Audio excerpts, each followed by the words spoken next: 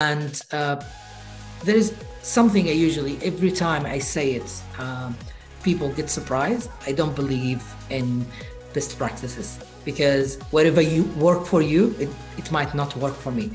Welcome to Process Pioneers, the show that takes a deep dive into the minds of decision makers, key influencers, and process experts who are pioneering the world of everything process. Welcome to another episode of Process Pioneers. My name is Daniel Rayner. I'm the host of Process Pioneers. And in each of these episodes, like I say every time, but I get to sit down with different BPM practitioners that are not only learning about BPM in theory, they're putting it into practice, into real organizations, and they're putting it into practice in order to see real value delivered for their organization, whether that is managing their processes, improving their processes, looking for opportunities, looking for pain points or problems. And today I have the absolute privilege of sitting down with Rayner Alharbi. Now, Ryan is the head of processes and excellence at Saudi Authority for Intellectual Property. I was just having a bit of a chat before we got started here, and Ryan was saying, you know, he's been able to learn from some of the best. He's been able to sit in front of Marcello La Rosa, Michael Roseman, Roger Tregear, and learn from these guys that are really pioneering the BPM space. So I'm really interested to learn from Ryan today. Ryan, thanks for joining me. Thank you. I'm happy to be here. So what we might do to begin with is if you can take us back to the first time or when, I guess, process first piqued your interest, when BPM was first introduced to you, and then take us on a journey leading up to today. Okay, I will go back to when I was studying my master. Yep. So I've done both my bachelor and master in QUT in Australia, Brisbane. And usually I have a way of putting subjects or units or studying these through the semester. One of the semesters I have taken more hard units, and usually I take more units. So for my first week, I decide whether I take them all or just take out, whether it's like difficult or easy. And I remember I was with my friends and I asked them what the units that they are taking, and I've read the list, and they said one of the units was business process management. Surprisingly, one of my friends said that it's really difficult. Don't take it this semester because he knows that I was taking a lot of hard units that semester. Right. So I started I add the unit in a way, I register for it. And for my first week, I met Michael Roseman, and I was mind blown after my first class. Surprisingly, again, I actually canceled that or dropped that unit as soon as like a few days after that. Yeah. And the reason why, because I want to learn more, and that semester was really hectic, and so I take it for the next semester. I've actually taken like a unit called business process modeling and business process improvement. The thing made me that mind blown about business process management was because this is the way of thinking. This is how I think. I usually put whatever I want to do in process if I'm not doing it. So I usually get lost. So yeah. That's great. And so you would say that BPM is very much a mindset thing. It's a way that you view the world. You naturally look for the process, and you naturally identify how can we improve this. Of course, yes. Even like as simple as going to the store. Usually, if you are a business process expert, usually you just find gaps in the way they work. I have done actually, like one day I went to a store and there was a big gap in the way. And I just pointed out and told them that you need to fix it. And then I went out. Yeah. And in the organizations that you've worked in, doing BPM, what is one of the biggest challenges you see, or whether it's one that you've worked at or whether it's another organization, but what's one of the biggest challenges you've seen an organization face when trying to adopt business process management? Okay. Usually the culture. Okay. Your colleague doesn't know what you are doing, and you try to explain it by actions, not words. I usually I get that I get people resist to work with the process for a while until they see impact. Yes. One of the good things other than impact is introduce yourself, talk about the Right. process more often, and like let them know the benefits that they will get in order to get the process, or if they work with you in improving their processes. Yes, yeah, that's a great point. I think it's really important to bring those people along for the journey and include them in the process work, because they're the ones that are carrying out those tasks and activities. So they probably are the best people to identify the pain points and the problems and how it can improve. Exactly. Yes. That's great. And in the work that you've seen or you've been part of, what's one of the biggest wins that you've seen, I guess, BPM achieve? I think, before an organization adopts BPM, they're gonna have a few questions like, well, what's the return on investment, and where's the value in this, and what are we going to get out of it? We don't want to just do work for work's sake. We actually want the work that we do to align with our strategies. So do you have any examples of a big win where an organization has implemented BPM and they've received a lot of value from that? Okay. Let me go back a bit. Like, I remember I've taken, after my studies, just to be refreshed, I usually take training courses in business process management. Yeah. One of them, it was from QUT as well. And they put it in one word, which was transparency. Right. So it's actually solved the ambiguity in between departments and the overlaps. And usually, if you work alone in your closed doors, then you will not achieve anything. But every work that you have done is usually involve other departments.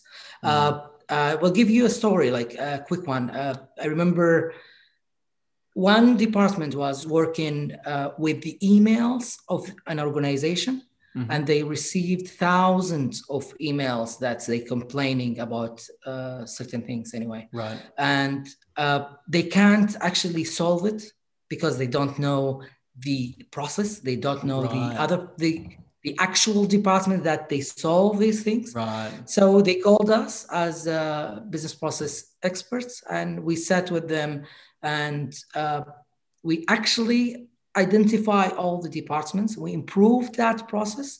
Yep. We actually improved. We took an extra mile. Like we took these complaints and made the vendor who actually the complaints was against to solve them under our supervision, and that actually reduce the number of complaints. Even the walk-in people, if you want to submit your complaints, usually you have to come and put it in writing. Yes. Not anymore after we improve that process. And actually we actually reduced the number, but I think it was more than 40% of the complaints. Wow, that's amazing. That's huge. And what does looking for a process or understanding a process, walk us through that journey? Because I'd imagine that you would be bringing multiple people into a room. You'd be trying to understand, well, what is actually happening, and potentially there's space for disagreement there, where it's one person's like, oh, I do the process this way. Another person's like, I do it this way. So walk us through, what does that look like? Understanding, well, what is actually going on? Okay. Usually the most important thing of the process is understanding. Let everybody to agree in the process. Like, I remember one time I gather all the stakeholders, some of them from the same departments, but we realized that everyone working in the process differently. Like, some of them add few things and some of them take out few things. So our job now, it's actually to smoothing the process. like unified the way of work and make them all understand. Of course, usually there will be people agreeing and disagreeing in the table, but as soon as you have a great facilitator to facilitate that workshop, usually will get an agreement. Yes, that's good. And how difficult is it to empower the process practitioners or the frontline employees? How I know you mentioned earlier it's a cultural thing, like you need to bring people along for the journey, but how difficult is it to empower these people to be able to identify well, we could be doing this process better, and this is how we could be doing it better? Because I think some people might just fall into that, fall into the routine of just doing the same job every day for the last 2, 3, 5 years without actually looking for, well, how can we make this better? So how do you do that? Okay. Other than talking to people and make them realize how important improving a process or changing the process is, usually we go with governing the process, right. And we to understand, like to make them understand how they can change this process. As soon as they see their KPI and the way it goes up and down, they will know exactly that. Like, you know what you are doing. Like, usually when we work with different people governing their processes, we take their KPIs, the current KPIs and the target KPIs, and what the action need to be done in order for you to shift from the current to the future. Right. And as soon as they see the change in their KPIs going up or down, or like to the good, to their target in a way, they will realize right away that we are in the right track. So yes. Now they will start to understand and listen to you more and ask you to change their process. Yes. Okay. Because you've proven value in the work that you're doing. Exactly. Yes. Yeah, that's right. That's great. And speaking, like, obviously that's relating to the process practitioners, the ones that are carrying out the process. But let's just say that there's probably going to be people that are watching or listening to our conversation that are from organizations where they don't have that buy-in or that sponsorship to BPM. Even in some organizations of thousands of employees, and there's one person that's been asked to understand and manage the process, but it really hasn't been adopted by the organization.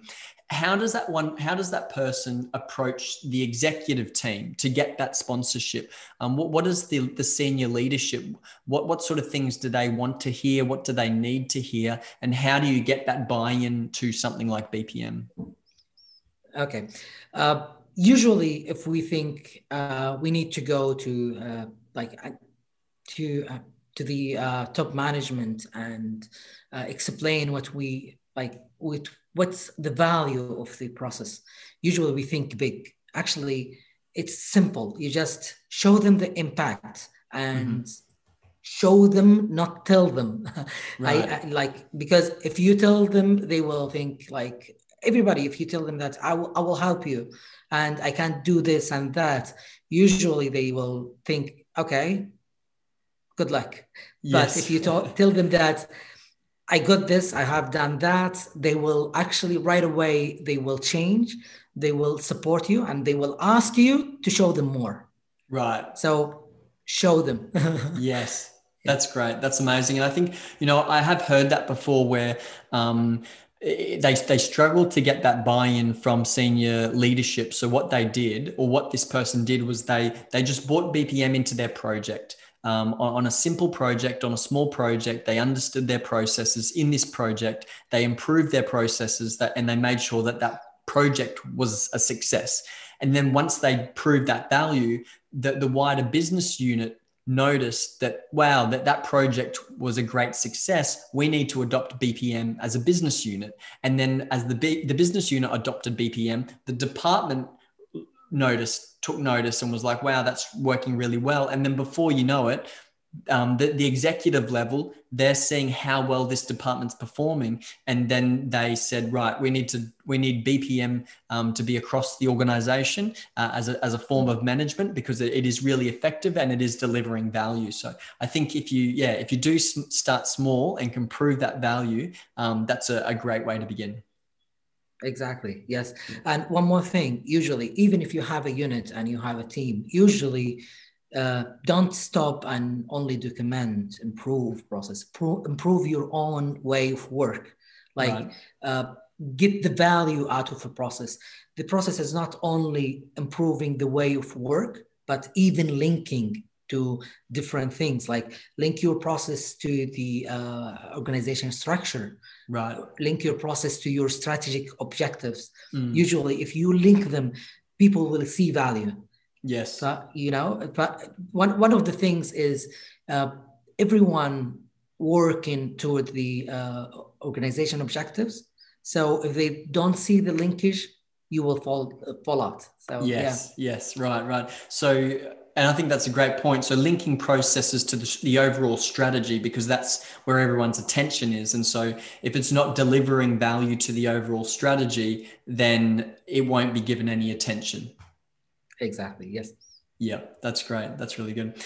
And talking about, the people that are listening, that maybe they're from an organization where BPM hasn't been adopted, what are some objections they might face when trying to introduce BPM, even if it is on a very small level, on a project level? What are some objections they might face, and how should they handle those objections? Okay. One of them is we don't have time. Yep. Like, even if they understand a bit of the process, they will still continue saying that we don't have time. However, if you are like working with them and according to their time, don't take long time from their time, just take an hour, half an hour to show them the value. Another thing is we need something that save us, like, let's say, money or cost or whatever. So still, if as soon as you show them that, right away it will change. I remember one of the organizations I work on, I was a BA at that time, and I've been told that we see you as like, we need you to deliver something that give us income. And if you improve the process, usually not all the time that you can see the effect right away, but so they didn't see it. I've done a study. I took one or two processes. It was actually on my own time. And then I gave them the value. I showed them the value. I got the buy-in from different people. I worked with them. Like, we worked together. Actually, my manager didn't know that. But after that, I showed them I showed him the result. Then he right away just changed. And he asked me to teach my colleagues and how to improve and document processes. Yeah. Yes, great. And when looking at improving processes or creating new processes, and I think that is a balance that organizations have to manage, is when are we going to improve our existing processes? How are we going to tweak our existing processes? And when are we going to create or innovate and create entirely new processes that we weren't doing before? But there's an opportunity here. It's an opportunity to be competitive in the marketplace, or there's an opportunity to create the future and create a new way of delivering value. How does an organization go about, I guess, balancing between working on the existing processes and then spending time creating the future, so to speak? Okay. Usually what I do, as you're working in your current process, I usually ask, please don't stop until we like get like get all the evidence that's of that the improved process that will work. Mm-hmm. And as soon as we got all the evidence after the workshops, we analyze the process. We get the improvements projects done. We worked with them in order to deliver these projects. Mm-hmm. Then, like a bit by bit, you just need to change. I need to say the opposite thing. Sometimes you just need to stop your current process. You need just to stop your current process and go to the next process. It depends on the process, actually. However, if you go gradually after implementing the improvement project, then you're good to go. Yeah. That's great. And just talking about the future of business process management. So obviously over the last 10, 15 years or so, technology has been huge. Technology has meant that organizations have had to adapt and change because, technology has allowed startup businesses to really disrupt entire industries, because a startup business comes into an industry with a new way of thinking, a new way of going about delivering that value, and they can completely disrupt entire industries, what it feels like overnight, but obviously it's a lot longer than that. But looking at the future of BPM in particular over the next 2, 3, 5 years, where do you think organizations should be spending their time, investing their money, redeploying their resources to I guess keep up with the future of BPM and what's now required? Okay. Before actually we started this interview, we were talking about the two different subjects that I told you. I'm actually researching, which is what it was, the RPA and process mining. Yes. And I think they already started on these for now, and I've seen some result in different companies on the who they implement the RPA in their processes, as well as the process mining. And you can see how crazy the result is. And yes. You can see usually the RPA doing a lot of work that's being done and taking longer time. And also the process mining, you just by click, you can find the issue with your process. Yes. So actually, that's my understanding in these two, but however, I need more research about it. Yes. Also, I think that the future heading that way. Yes.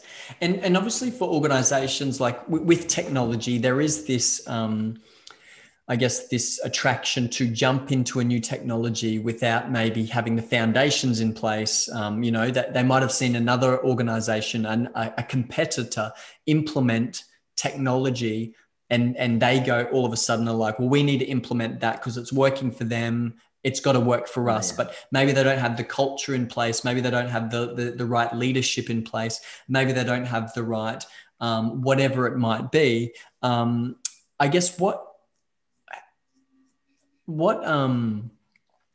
how should organizations, I guess, tread the future carefully so that they're not jumping into things prematurely before they've established their foundations? I guess one example of that would be automating a terrible process. Maybe they've got processes, but they haven't improved their processes. So they've got terrible processes, but they jump at automation. They automate these terrible processes and they just go in the wrong direction quicker. So yeah, what are your thoughts around that? Okay, with the right study and analysis to that process or your processes, you can identify exactly which process that you have to automate. So you look for the end result and what that process can do for you. Some of the companies, understand that they only need to get what's trending these days and just implement them. I think that I'm not saying that it's completely wrong. However, you need to study your steps before you taking them, and there is something I usually, every time I say it, people get surprised. I don't believe in best practices because whatever you work for you, it might not work for me. However, I might take this best practice and customize it to my needs, and then I can implement it. Yes, yes, that's great. And now, for those that are listening, that they've been hearing us talk about business process management and I guess a little bit of value. What can BPM bring to an organization? What are some things you need to consider, like bringing people on board? How do you get buy-in, sponsorship? We've been talking about like a number of different topics, but for someone that maybe they're relatively new to business process management, they're still learning about it. Where would you advise or direct them or encourage them to go? Obviously, there are many things out there. There are conferences, there are podcasts, there are books, there are meetup groups, there's the internet, but sometimes the internet can be quite overwhelming with all of the information. Who's telling the truth, or what can who's got the right information for our current scenario? So where would you encourage that person to go that's learning about BPM? Okay. I'm not just saying read books or take trainings only because everybody know that. However, usually for me personally, I find conferences is really, it can give you value because you can choose exactly what you want to learn. And you don't learn it from a book or like someone saying or thinking that it might be right, but you hear it and you understand it from people who went through what you are going to go through anyway. Yes. So yes. I think get from other experienced people.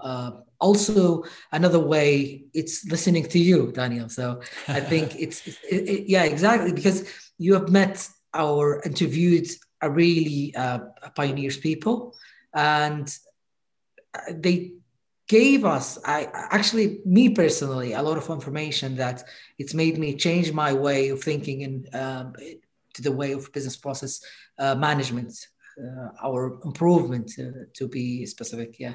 Yes. Oh, that's great to hear, Ryan. Well, thanks for sharing that. I think, the goal of this podcast series, similar to what you were saying about the conferences, is that I'm trying to sit down with people that, are currently working within organizations, currently facing different challenges and hurdles and problems, because I think that's, it's so powerful when you can learn from someone that is currently going through or already has been through what you're about to go through. And, we've had consultants in this series. We've had people like yourself that are working internally at organizations. We've also had academics and researchers and people like that. So I think that broad spectrum, understanding all these different perspectives, it allows you to, I guess, pull out the gold that you resonate with, and then that sparks conversations inside of your head, but also conversations with other people as well. So, but I just want to thank you, Ryan, for sitting down with me today for this interview. I've been learning a lot, and I'm sure our audience is going to learn a lot from your experiences and what you've been through. So I just want to thank you for sitting down with me and sharing your knowledge with us today. Thank you very much for having me. Thank you.